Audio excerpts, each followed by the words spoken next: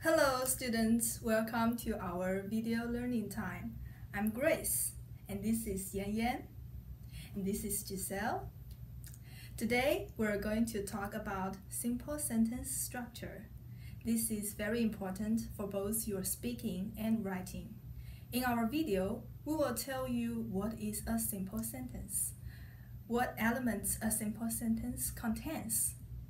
In our video, the tense we're going to use is past tense.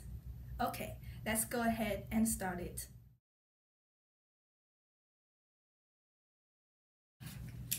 I will talk about what is a sentence and the basic sentence structure in English.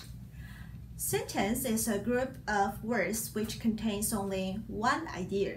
The words are aligned in a specific order, and the sentence ends with a period or a question mark. There are two things that are necessary in a sentence. Their subject and verb. A subject could be a thing, a person, some things, or some people. Verb is the action that the subject does. If there is a receiver for the action, we can put it behind the verb. The receiver is called the object. So the basic sentence structure in English is subject, verb, and object.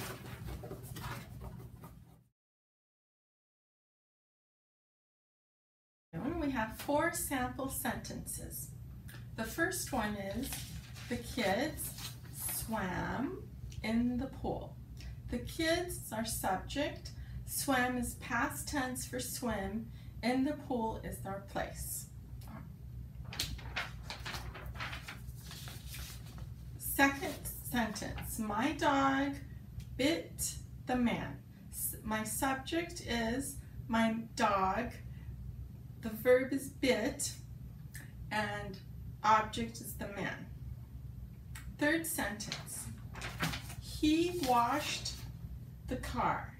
He is the subject, washed is verb for past tense, which is wash, and the object is the car, which receives the action. Last sentence, I played tennis yesterday. I is our subject, played tennis. Played is our verb and object is tennis, and the time is yesterday.